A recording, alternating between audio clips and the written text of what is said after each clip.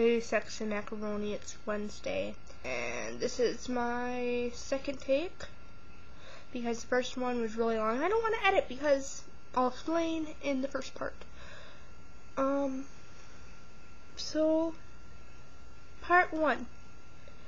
I'm sick, and if you know anything about, like, high schools and schools that aren't colleges, you would know that at 1:06 p.m. I would be in one, seeing I am 16. But I am not. I am here, making a video, because I have sinus problems, and I have a headache back here, and my nose is all stuffy, and my throat hurts, and I'm nauseated.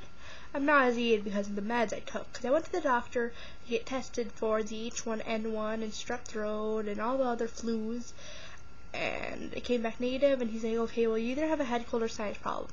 Since you have such a big history of sinus problems, it's probably sinus problems. So here, I'll give you this prescription for these antibiotics. Blah, blah, blah, blah, blah. So that explains that. Part 2. Socks. I am not a sock person.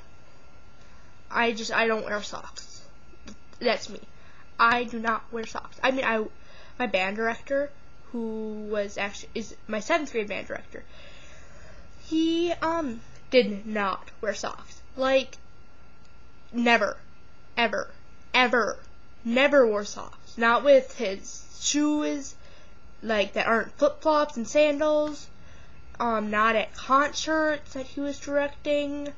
Not at the president's ball. I don't know if the president has a ball, I don't know if he went to it, but if he did, he wouldn't wear socks. I hate socks. I only wear them when I have to, or when I get new shoes, and I want to wear them. Otherwise, I'm wearing flip-flops that I've had for like a year, and they were $2 at Walmart. So, yeah. My favorite ones are anklets, though, because the other ones, like, bug me even more. Because, I mean, like, I don't like socks at all, but, like, so why would I want, like, an extra 4 inches of sock? Okay, part 3. Like I said, I'm sick. And sorry, but this is specified to Liz. Or actually Hazel, or, James. And when you're sick where you live, what are you told to drink? Because here in America, the Midwest at least, I don't know about like Georgia, but we're told to drink Sprite. And we had a foreign exchange student when I was in kindergarten, and she said in Switzerland they drink Coke. You know, the pop, not like the drug. Which actually, you know, makes more sense, because Coke used to be a medicine, you know, and it actually had cocaine in it. And I wonder what you guys are told to drink.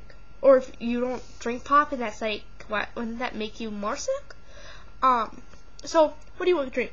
Right now, I'm drinking root beer, because that's all we have, and I figure if some countries say Coke and others say Sprite, root beer can't be all that bad, right?